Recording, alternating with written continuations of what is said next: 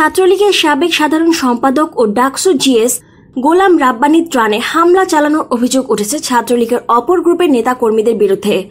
মঙ্গলবার বিকালে রাব্বানীর গ্রামের বাড়ি মাদারীপুরের রাজৈর উপজেলায় ত্রাণ বিতরণকালে এই ঘটনা ঘটে।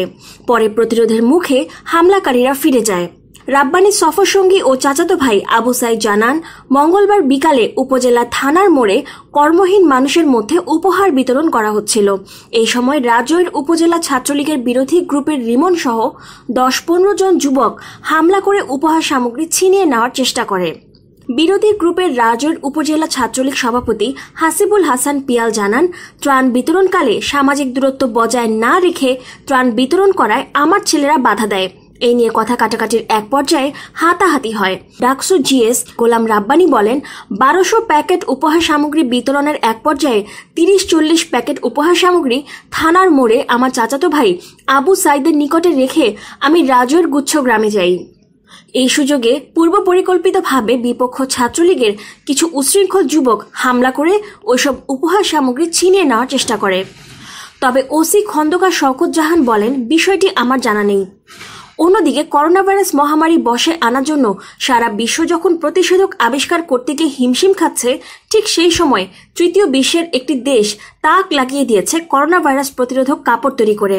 সেই দেশ অন্য কোনো দেশ নয়, আমাদের প্রিয় মাতৃভূমি বাংলাদেশ।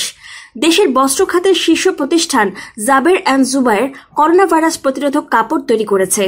এই কাপড় তৈরি করতে ব্যবহার করা হয়েছে বিশেষ রাসায়নিক পদার্থ, ফলে ওই কাপড়ে করোনা ভাইরাস সহ অন্য কোনো ভাইরাস টিকতে পারবে না।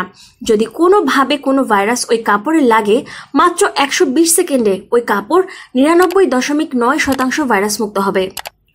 গতকাল মঙ্গলবার জাবের অ্যান্ড জুবায়েরের ঊর্ধ্বতন কর্তৃপক্ষ গণমাধ্যমকে এসব তথ্য জানায়। তারা আরও জানায়, বস্ত্র খাতে প্রতিযোগী দেশগুলোর মধ্যে বাংলাদেশেই প্রথম এই কাপড় উদ্ভাবিত হয়েছে। অদূর ভবিষ্যতে অন্য দেশগুলো এই কাপড় তৈরিতে এগিয়ে আসবে বলে তারা আশাবাদী। প্রতিষ্ঠানটির ব্র্যান্ড অ্যান্ড কমিউনিকেশন ম্যানেজার অনল রায়হান গণমাধ্যমকে বলেন, সাধারণ সব ধরনের পোশাক তৈরিতে ভাইরাস প্রতিরোধক এই কাপড় ব্যবহার করা যাবে। তবে বিশেষায়িত কাপড় হওয়ায় এই কাপড়ের তৈরি পোশাকের দাম তুলনামূলক বেশি হবে। জাবের অ্যান্ড জুবায়ের রপ্তানির জন্য এই কাপড় তৈরি করেছে বলে জানান এই কর্মকর্তা।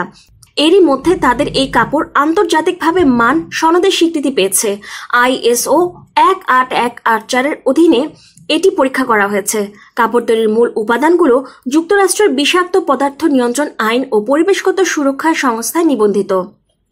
ভাইরাস রোধে এই কাপড় প্রায় 100% নিরাপত্তা দিলেও 20 বার ধোয়ার পর এর কার্যকারিতা কতখানি থাকবে তা নিয়ে রয়েছে অনিশ্চয়তা। তারপরেও এই কাপড় নেওয়ার ব্যাপারে ইউরোপ আমেরিকার ক্রেতাদের কাছ থেকে বিপুল সাড়া পাওয়া যাচ্ছে। আগামী বৃহস্পতিবার রাজধানীতে এক সংবাদ সম্মেলনের মাধ্যমে এই কাপড় উদ্ভাবনের বিষয়টি আনুষ্ঠানিকভাবে জানানো হবে।